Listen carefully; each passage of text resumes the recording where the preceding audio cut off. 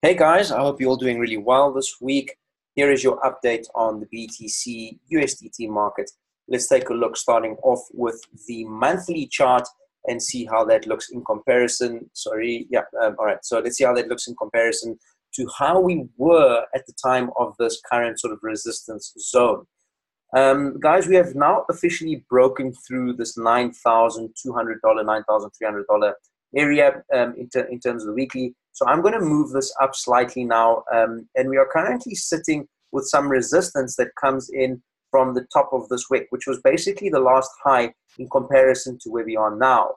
So here we're seeing a little bit of resistance at about $9,800, which was where the next resistance was. I mentioned that on one of the comments, on one of the posts that I had done in the group, and it looks like it may come right up to around 9,900, so just under $10,000 may be the next target. If we break this area of 9,899, we will very likely then see 10,200. This resistance comes in from this candle formation right here. So I will plant this resistance zone right over there for you. I can actually make it a bit thinner. It's a little too thick. Let's have a look. There it is. Okay, so here we've got the next resistance that comes in at about $10,200. However, if we look at Fibonacci, and I'm just going to delete this and I'll redraw it so you can see what I mean. So if we looked at Fibonacci and we drew the retracement from the last high, the ultimate high, to our last low at roughly $3,000 odd, we can see, guys, that we've just broken through this 38.2. Okay, this is a big thing. All right, if this month breaks through the previous $10,000 high, all right, and potentially breaks through this 10,300, the next Fibonacci zone is sitting at 11,500. So now that we've successfully broken through 38.2, we will need to close above 38.2. In other words, by the end of the month, we've obviously still got a few days to go before that happens. 10 days, I believe. For us to see where we close in this candle, we may even just retract and close beyond this 38.2 and do something like this, and pretty much have the wick that just pierced through the 38.2, and then we may just find ourselves coming back down. So it really depends how we close on the month to really decide whether we are going to see this 11,500. It depends on the close of the end of this month. All right, but the only data that you need to take out of this chart is the fact that we've broken through the 38.2, and we may potentially be targeting $11,500 with some resistance at about 10,300. And obviously we've got this small little wick over here at about 10K. So I'm going to call it the $10,000 zone, and this $10,000 zone includes this resistance at about 10.3. So we will very likely see some resistance between 10K and 10.3, and then potentially a pullback, and just kind of see this wick and a pullback right down to our target of around $8,000, which is still a pullback destination. But as I said, if we break through here, 11.5 is the target. This is what we're going to be taking out from the monthly chart. Let's take a look at the daily as well. My Wi-Fi is a little slow, so please just bear with me.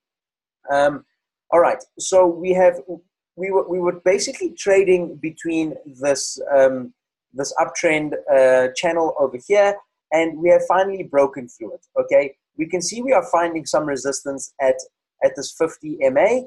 And for me, breaking through this channel signifies a nice move to the upside. We are Friday. We usually see a nice pump on Saturdays. So I'm expecting to see the market even test $10,300. I had mentioned that $9,800 was roughly my target. I just missed that by a few dollars, as you can see over there. And for me, the fact that we haven't seen a massive sell-off hitting this $9,800 area just simply means that it now gives the RSI and most of the tools some time to breathe and pretty much neutralize in order for people to accumulate and pump the price back up so we can actually test this $10,300 mark. Remember, if we break this $10,300, $11,500 is the next target. Okay, as it is based off Fibonacci, but I mean we we try and analyze the market using more than one tool and not just Fibonacci. So for me, I'm looking at resistance lines, I'm looking at Fibonacci, I'm looking at RSI, so on and so forth. So it's more of a collective thing, or a collective outlook rather. And so while Fibonacci says that we have broken through 38.2, the next target is indeed is $11,500, which is the 50% Fibonacci retracement area. Now, that's what we got to be looking out for over here. So you may see a bit of a pump, but if you see the breakout at $10,300 and you aren't in the market, I would say get in, or otherwise you can even top up a little bit over here. Right now, my strategy in the market is not to sell at any of the Fibonacci points or any of the sell destinations, but rather hold on to the coins that we have so we preserve the Bitcoin value that we have, and only on the pullbacks will we then use the dollars in our account or the USDT that you have on the sideline to pretty much just buy the dips. Now is not the time that you want to be out of the market, all right? So stick it out, wait for the top to come in, and on the pullback, that's when you start buying. And I mean, for me right now, you know, the market is extremely volatile. So trying to catch the bottom exactly is pretty much gambling right now. And so for me, I like to pick up the market when I start to see 3, 4, 5, 6% drops, and I will start picking up, you know, at 3%, at 4%, at 5%, so on and so forth. So I will start to ladder buy back in wherever the bottom is. I mean, for instance, when I had mentioned that on this chart I was expecting a pullback, and we had this top that had come in, and I had said that our first support zone was at 7.8, and 7.4 was a weak support zone, and indeed it is a weak support zone, as you can see right here. But it seemed to have actually bounced off this level. Now, had you sold out completely, you know, you would have lost out on this run. So my humble advice to you guys is, don't sell out of the market right now. The market is shifting. There's a lot of volatility. Don't try and catch the bottom. Rather just buy the dips and hold on to whatever BTC that you have so that you don't lose out. Okay? Let's take a look at the 4 hour as well to see if there are any tools, anything that we can try and identify. So we had this golden crossing over here, which gave us the small sort of breakout at this point right here.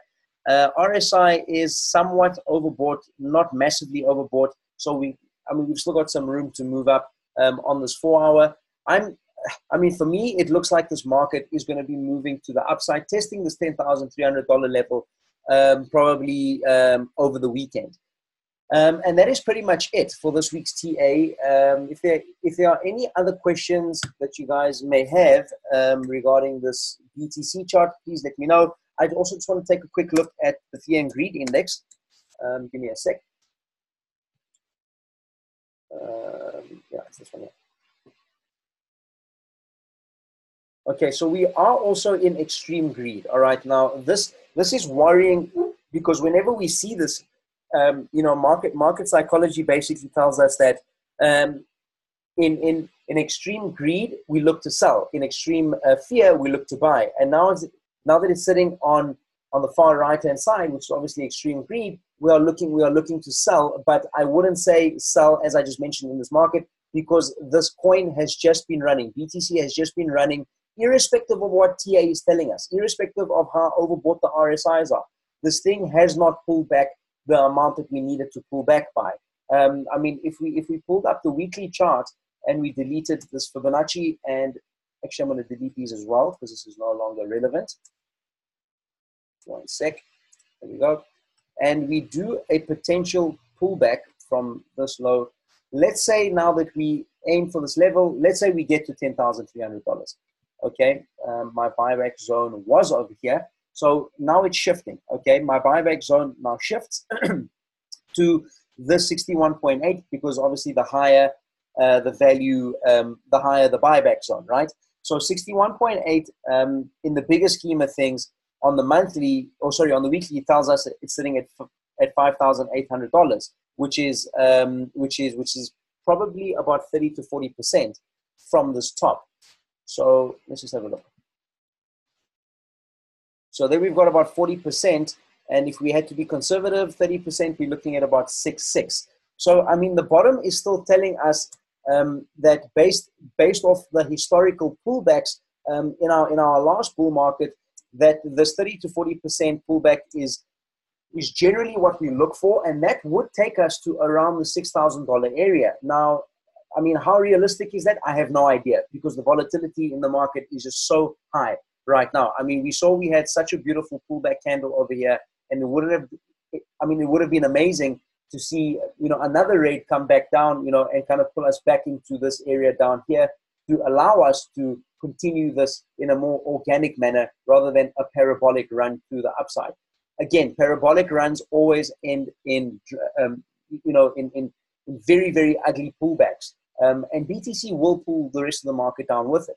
So, I mean, this being said, look at how many green candles we've had over the last weeks. If we looked at the monthly, we've had 1, 2, 3, 4, 5 green months in a row. Not even in 2017 did we even have that. We had 3 green months, obviously massive candles, but followed by a massive pullback. So, I mean, I really wouldn't be surprised if we hit this $10,300, and then we look to have a massive pullback to this $6,400 area. It may not happen, so ladder buy back in. Do not sell, rather ladder buy back in. If we have this pullback from this $10,300 level, based off the monthly chart, we can see that the next support comes in at about $7,800, and that's what I would realistically target. Bonus if we come back down, and respect the 30 to 40% pullback. That'll be a bonus for all of us, and we'll be able to accumulate a hell of a lot more Bitcoin. But right now, you look at $7,800, $8,000 as your area to buy back in. But other than that, our target is still $10,300, and on the breakthrough of this, we are looking for 11,500. Guys, that is it for this week's TA. If you guys have any questions, please pop it off in the comment section.